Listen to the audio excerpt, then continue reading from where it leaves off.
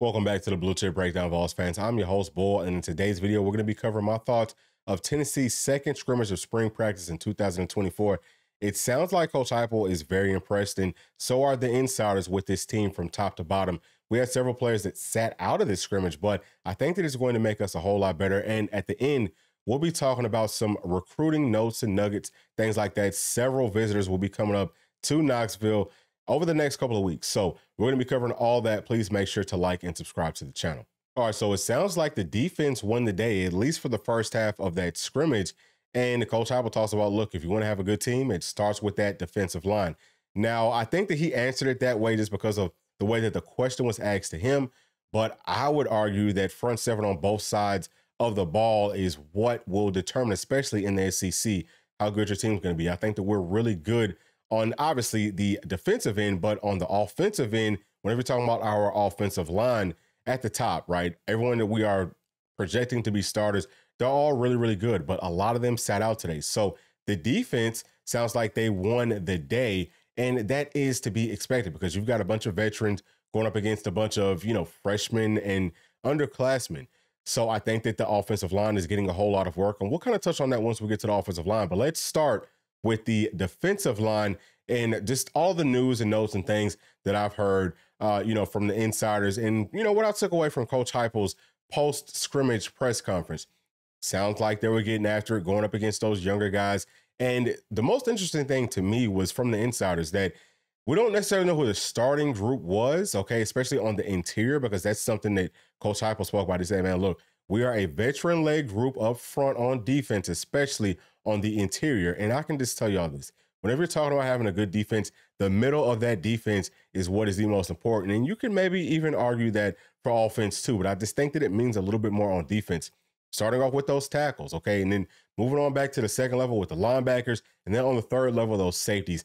If you want to have a great defense, if you want to have a really good team, you need to be strong on all three levels in the middle on defense. So I would have to anticipate that the starters were probably Big O and Omar Norman a lot, but that's not necessarily, concrete. It's not set in stone. I didn't hear that from anybody, but that's probably what it was.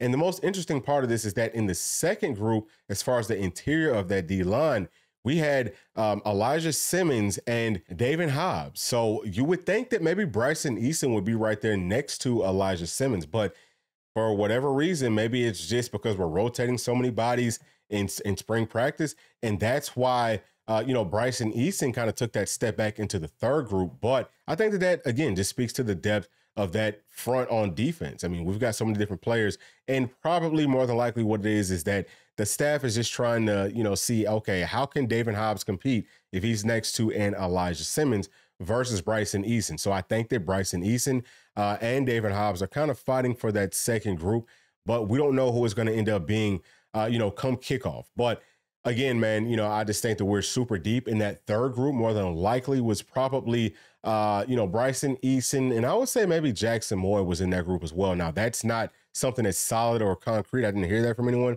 It's just what I would expect based off of what I've been seeing so far throughout spring practice.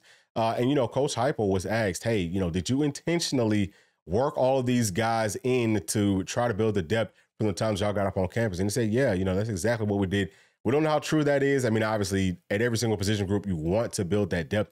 But I think that was, kind of like, man, I'm going to throw you a fat ball and you can knock this one out of the park just to make yourself and the staff look good. But I do think that there was some pieces in that was intentional with this staff. And we're kind of starting to see it throughout every single position group on this team. So let's go ahead and transition to offensive line because we had several players that sat out. We already know about Big Spraggs at right guard. He's not going to be participating in all of spring, but Cooper Mays sat out, Jackson Lampley sat out, and John Campbell sat out of our scrimmage last night. So a whole lot of young players got to go. We specifically heard about some freshmen that got their chance to go out there at the center position. And Vyson Lang is not a freshman, but he was the starter. We heard about William Satterwhite. We also heard about Max Anderson working in at center. So we are definitely trying to build some depth and find somebody, that can fit that second and third spot for the center position. If we weren't, then we would not be trying out so many players. Now, we're hearing that Cooper Mays had an ankle sprain. I hope that that's not true. I'm just hoping that maybe they had to make up some sort of a injury for him to sit out so that we could get some more depth and some more reps for some of these younger players on that offensive line. But I didn't hear anything, in regards to what John Campbell's injury was and why he was sitting out of this practice. Now, I don't think that the coaches should have to make up some excuse because, look, veterans don't really need to go through a whole lot of spring practice. Obviously, you've got to get some reps in. But once we get to this point in it, I mean, let them sit out. And I think that it is, a great job by this staff in letting them sit out, telling them, hey, look, y'all just rest. We're going to keep y'all healthy because we don't have necessarily as much depth on the offensive line as we do on the defensive line. So whereas we're seeing all the guys are going on defense, especially on that line, we're not seeing the same thing on offense. And I think that that just kind of speaks to, hey, look, there's a whole lot of competition. There's a whole lot of battles. We're still trying to figure things out. Maybe at some starting positions, especially at left guard. And we think that maybe Sham, obviously Dane Davis has a great opportunity to be the starter there. I still really like Aiden Bussell, and probably some other players are going to get rotated in right there. But outside of that, you've got to be able to build some depth, right? So we've got to figure out what we have. And what better way to do that than to have these young true freshmen and these sophomores and all these underclassmen going up against one of the best, probably the best defensive line in the entire country with guys that can come at you in waves. I think that that is brilliant by this staff. And we will see, okay, we will start to see a lot more players that can play and that are ready to play once their number is called. And again, I feel like we're going to be seeing that throughout every single position group on this team this season. It's just necessary. Something else that's big is that, these young players coming up out of high school and, whoever transfer players, they're seeing it, man. Look, young guys are getting a chance to get in. They're getting a whole bunch of reps. We've heard that from a whole lot of the, high school players that have come up and visited us so far throughout spring. But I think that we did pretty solid there. Obviously, we didn't do great. It sounds like they were able to pick it up in the second half of scrimmage. If those young guys, especially those freshmen, are able to block these veterans, I mean, just imagine what they're going to be doing next season when we're really going to need them. Because, again, this offensive line is a veteran-led group. And most of these guys are going to be gone next year. So we are going to be leaning on the sophomores and the freshmen, all of the underclassmen in that perspective. And just, to be able to step up and give us a whole lot for us to be able to continue the dominance that we know that we're going to have coming up in 2024. But also, can we carry it on to 2025? Again, it's all about that front seven play. Now on to the quarterbacks. It sounds like Nico necessarily didn't start great. Okay, so Coach Heupel didn't specifically point out Nico and someone that didn't start off well, but he talked about the offense as a whole. So at the end of the day, we're going to be looking at the quarterback who's the leader of that group. If the offense isn't necessarily clicking, we're putting that on you. But I will just tell you all this because, again, we had so many young guys playing on that offensive line. It's tough to have a good offense if nobody can necessarily block for you, okay? And I'm not saying that the offensive line didn't do a great job of blocking because I really don't know. But, I mean, just common sense tells you that they probably had a tough time trying to block all those dogs that we have up on that defensive front. But it does sound like Nico made some plays with his arms, with his legs. Sounds like he's been more of a vocal leader. And, it also sounds like Gaston Moore had a really good day. And Coach Heupel was very impressed with the progress that Jake Merklinger and Coach Hype calls a Merk. He's talked about, man, look, he made a huge leap from scrimmage 1 to scrimmage 2. And I've kind of seen that as well, just in looking at his progression throughout all of spring camp. I mean, you could tell that he, first off, came in and you could tell that he was focused. You could tell that he's been working on his craft.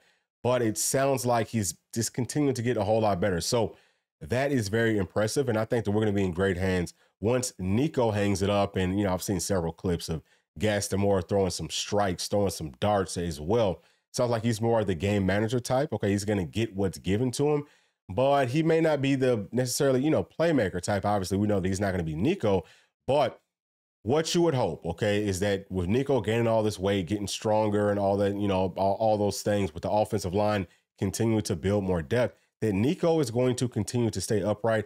And as, thin as some people like to say that he is, I think he's fine, but probably somewhere around 220 pounds at 6'6", and he's really strong. You can just tell that he's a very wiry guy, and he's going to be good being able to run that football and just being a dynamic playmaker. So I think that we're fine as far as the quarterback position goes. Now on to running back. This is a group that Coach Heupel was asked, hey, man, what are you going to do about that transfer portal? That's basically what the question was. And he said, well, Bishop had a really good day. And he said that Keith had a good day as well. But Bishop sounds like he had the better day out of those two.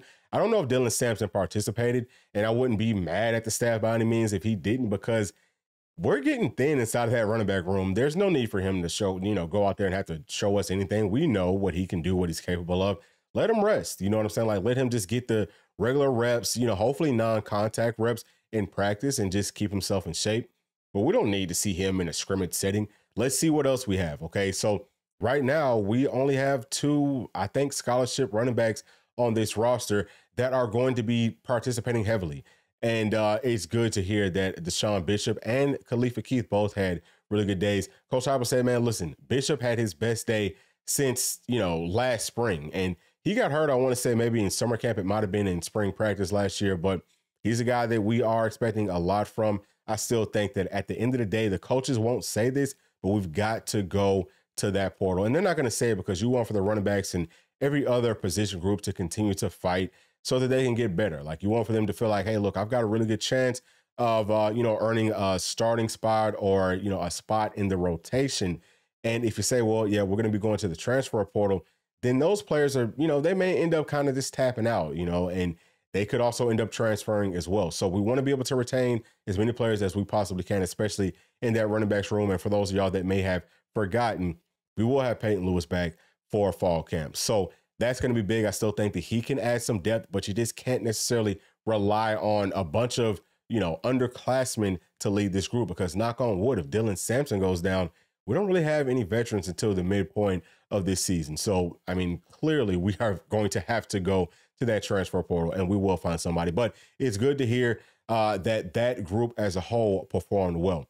Now on to the wide receivers, and it sounds like the same guys we've kind of heard as playmakers are continuing to make plays in live game situations. Coach talked about Dante Thornton. He actually mentioned Chris Brazzell first, so we've got to continue to watch that battle. Now, from my understanding, they're not necessarily playing the same position, but I would think that with Brew being a starter, okay, we're going to be playing 3 wide receivers. Squirrel's going to be a starter. It feels like that third spot would be, where both of these guys should be competing at. And I think just in looking at their, body size, right, like their body type, very, very similar. Okay. I think that Chris Brazzell is a little bit shorter and he doesn't weigh as much as a guy like Dante Thornton. Dante Thornton was like, he's about 6'5", maybe 230 pounds at this point.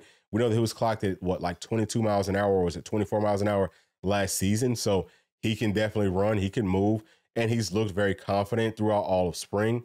This sounds like moving to the outside was a big thing for him just in his transition and getting used to this offense. And Chris Brazzell, I mean, just being a playmaker, he's actually longer, even though I think, he's shorter than Dante Thornton is.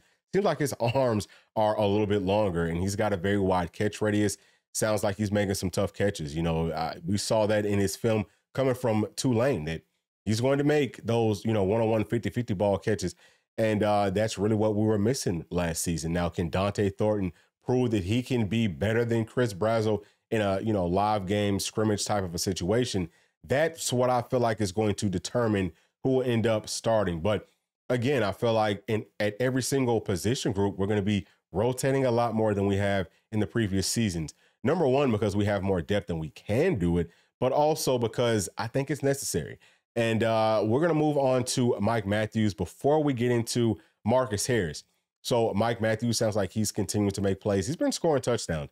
That means a lot, obviously, if you're playing, at the wide receiver position. If you are scoring touchdowns on a consistent basis every time that we come out here, and this is a live setting and you're scoring, yeah, you're going to get worked into that rotation. Now, this is something that Marcus Harris touched on in his visit yesterday, just on watching practice and things like that. And for those of y'all who don't know who Marcus Harris is, he's a 4-star wide receiver from Mater Dei High School out there in California. He's been a guy that I know GMAC really loves. They've been very close throughout this entire process, and he's been high up on Tennessee. But just in listening to, I guess, the way that he was saying what he was saying, in his interview with VolQuest, I don't know if Tennessee came out and said, hey, listen, we are anticipating that we're going to be having more wide receivers than we thought early on. And you can still come here, but it's going to be a very heavy competition.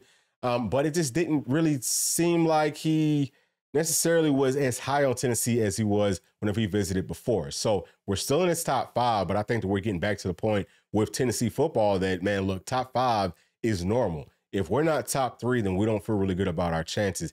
That's where we're supposed to be. And hats off to this entire staff for getting us there. But Marcus Harris did talk about, hey, look, I'm seeing a whole lot of guys out there making plays, especially these underclassmen. He's saying, look, I love the fact that they're out there playing. And he can envision himself doing the same thing, whether it's in our offense or someone else's. And to me, whenever he said that, that was very telling. And the fact that it's probably not going to be Tennessee, but I mean, that room, okay, is going to be very, very deep anyway, especially in this class. I think that we may end up getting 4 to 5 blue chip caliber wide receivers. So we don't necessarily need Marcus Harris. Would we love to have him? Of course. But I don't want for y'all to get so down that just for me personally, I don't feel like he's going to be coming to Tennessee. The experts have him pegged to go on to Texas. But that's huge. And just, you know, these young players coming up and seeing that, hey, freshmen, sophomores, underclassmen are getting those reps is going to be big because that's what they want to do. They want to come in and they want to play. Obviously, it's going to be big for the transfer portal. If guys are getting those reps, if they're able to go out there and compete, especially as underclassmen, it's a much higher probability that they will want to stick around and continue to develop up under guys like Coach Pope, who I still think is the best wide receivers coach in this entire country. You know, I love the fact that he's gone out and put a big point of emphasis on being more physical. Okay, our wide receivers need to make those 50-50 catches, and we have got to, you know, stop trying to argue with the referees as far as, is this holding, is this pass interference? Make the catch anyway and let the ref throw the flag on top of it. That's what you want to do, especially for these players who have aspirations of going on to the NFL. You need to show that you are a dog, and it does not matter what the defense does to you. You're going to go out and make plays. So I love that mindset. And again, that's a very, very deep group. I know that Squirrel White hasn't been as consistent as far as the clips that we've seen, but we do trust in him. He's another dog. Braylon Staley, you know, he's going to continue to do what he does. I want to hear more about, you know, a guy like Nate Spillman. You know, how is he progressing? Can he be a guy that helps us out this season? Because we love this high school film, and I feel like he definitely can help us this year. And then Nathan Leacock comes back. Obviously, we've got Caleb Webb, who's been extremely consistent. Chaz Nimrod also. All these guys, or, you know, most of these guys, especially talking about on the outside, are like 6'3" and up, and they can all move, and they're all tough. They're all dogs, and they're getting, you know, more fine-tuned in that aspect of the game. I just think that all that coupled with, you know, Nico and the offensive line being a veteran-led group, I mean, the offense is just going to be so explosive, not to mention what the running back room is going to give us. Although we talked about that room is a little bit thin, I still feel like we've got some really good playmakers, especially with the way that we spread you out, and the offensive line is going to, you know, create those lanes for those players to get some big plays. It's just going to be tough to stop this offense. Now, back to defense. Let's talk about the linebackers. Coach Heupel didn't really speak about them too much, but we've heard a lot from the insiders that Keenan Pili has been very, very impressive. Now, he's had some injury problems throughout his career, not just at Tennessee, but, you know, since he's been playing football, period. So we definitely think that he's going to be a starter for us. I would say that at this point, if he's been as impressive as people are saying, let's let him start to sit out, especially in the live reps, because it may seem like to an outsider, okay, that hasn't really played football, that you have to, you know, if you come off of an injury, that you have to get those reps. And yeah, I would say that maybe some of the like drill work and things like that, but it's kind of like riding a bike. If you play football for this long as Keenan Pili has, you don't necessarily need to be going through all those live reps. It's just muscle memory. Once you get out there and you're throwing to the action, you're going to be fine. Now, give him some just to, you know, get that, you know, just to get his body ready, because you go through like an initial stage of soreness once you start hitting where your whole body is sore, and you've got to kind of get out of that.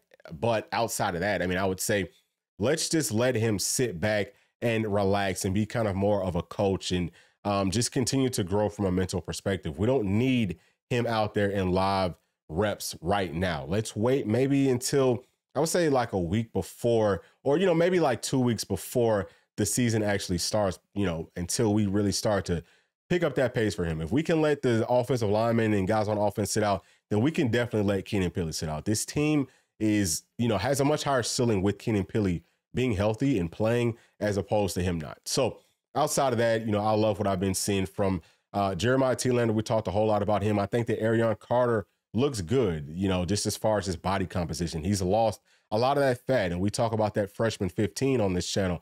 Once you get up on campus as a freshman, you're going to gain a whole bunch of weight. I think that Arion Carter might have hit like a freshman 25. Okay. He gained a little bit too much weight. And it's good that he toned it back, right? It's good that he's able to kind of sit out and, stay healthy and, get himself back healthy anyway.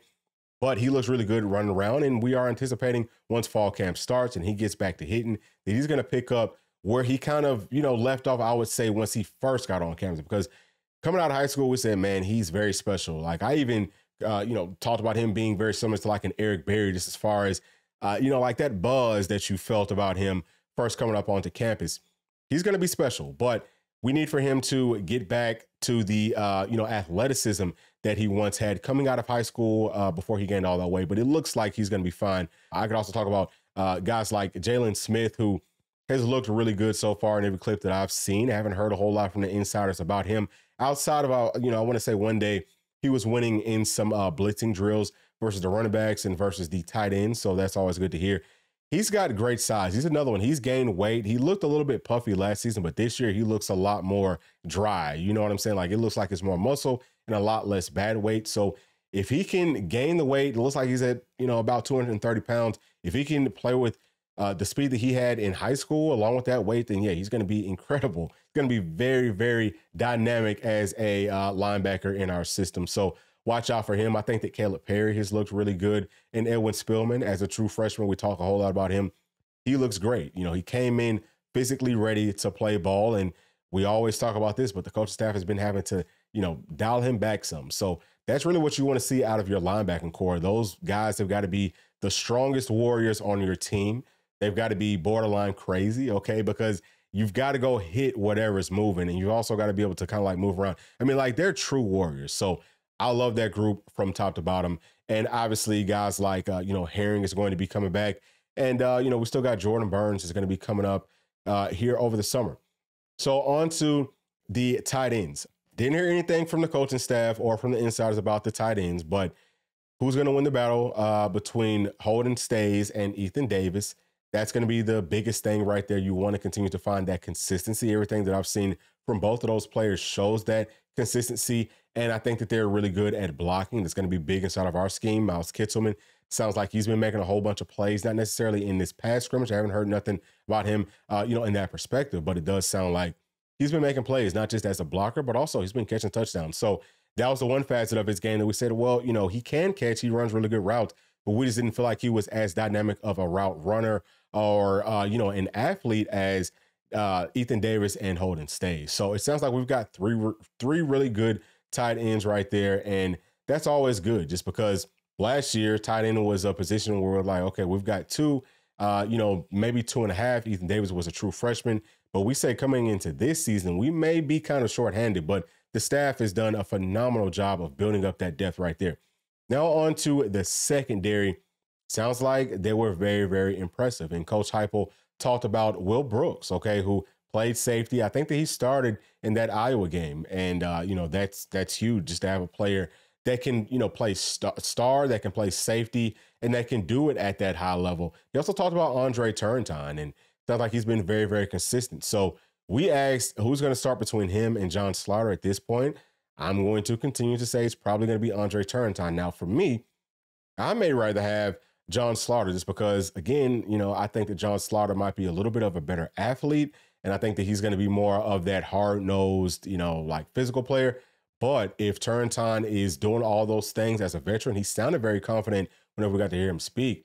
I'm fine with it. Like, I don't care who starts as long as we are winning. We know that Kobe Thomas has been doing a really good job as well. But we also heard from Coach Heupel about Jermon McCoy just continuing to be consistent and being a playmaker. He's going to be one of the best cornerbacks I feel like that we've had at Tennessee in a very long time. So something to look out for right there. Obviously, Jordan Thomas being the guy that we're looking at to start at the star position. Can he stay healthy? That's going to be the biggest thing. But, I mean, picked up so much size. He looks so good, so crisp, going through all of his drills. And we can also talk about Jalen McMurray, who is our transfer defensive back from Temple. And there he played corner, he played nickel, and he played safety. I think that he can do the same thing inside of our system, but it sounds like he's a guy that, and this is not coming from yesterday's scrimmage, this is from, the previous couple of weeks, but it sounds like he's a guy that understands what the offense is trying to do to him. So obviously playing in that secondary, if you know what's coming, you can kind of bait the quarterback into some throws, and he could end up being a guy that can make a ton of, interceptions and picks and things like that. He's a really good athlete. So I think that once he gets that ball in his hands, he could take it to the house. That's really big to have on defense. Obviously, Boo Carter has been very impressive. Again, we didn't really hear anything about him coming out of last night's scrimmage, but I mean, he's a guy that, as far as a backup star player or even a backup safety player, he could be really, really big for us. And clearly he could play, offense, defense, special teams, just a dynamic athlete, period. We can also talk about Idris Farouk, who lately we've been hearing a lot of good things about. And we can also talk about a guy like Marcus Gorey Jr., who made the transition from playing safety. We thought maybe he could end up playing star for us, but he's playing corner and he looks really good. He's actually one of our bigger cornerbacks. And in everything that I've seen, just personally speaking, he looks like he can come in and actually play. Now, obviously, Caleb Beasley being another one of those freshmen that came in the 2024 class, he's out, okay, I believe until fall ball, but he's a guy that, I mean, we're also expecting a lot from him. So, again, that's a really, really deep room, and we're hoping that we can retain all the players there.